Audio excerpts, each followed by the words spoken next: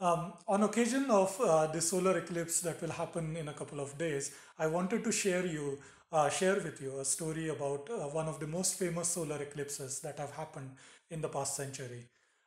In May of 1919, there was a solar eclipse which happened and which was seen over multiple countries on the globe.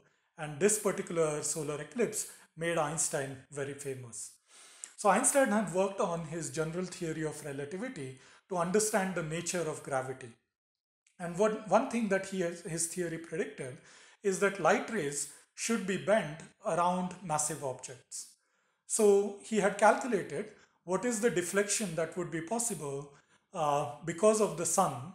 And then he found out that yes, indeed, light rays would be deflected from the sun, and these deflection angles could be measured. So one of the ways to measure these deflection angles was to look at stars which were on either side of the sun. And then, because of the deflection of light rays coming from these stars, we would observe that the angle between these stars would be different if the sun was present in between those stars or if the sun was absent. Okay? And so, if you could measure these deflection angles, then you could make sure that the theory of gravity that Einstein was putting forward was indeed correct.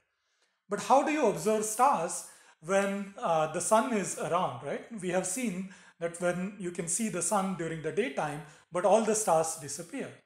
So the observational idea behind this was to look at stars when there was a solar eclipse. And so in 1919, Arthur Eddington and his team, they went off to an island called Principe near the west coast of Africa. And then there was another expedition which was led to Brazil, a town called Sobral in Brazil. And what they did is exactly during this eclipse, when the moon covered these light rays which were coming from the sun, then they could see the stars. They made sure that they could take photographs on photographic plates. There were no digital cameras at that point of time. And then they measured the locations of each of these stars. And so the light coming from these stars, it got deflected because of the sun, and it matched exactly the angle that had been predicted by Einstein instead of matching the angles which were predicted by someone like Newton. So that particular incident, it made Einstein very, very famous because it established the general theory of relativity. Now, fast forwarding to today's world, Einstein's general theory of relativity is well established, as well as this concept of the deflection of light rays, which is now known or now called as gravitational lensing. It is helping us to find and detect not only very, very tiny primordial black holes, which are of the size or sizes less than a human hair, but also to find exoplanets.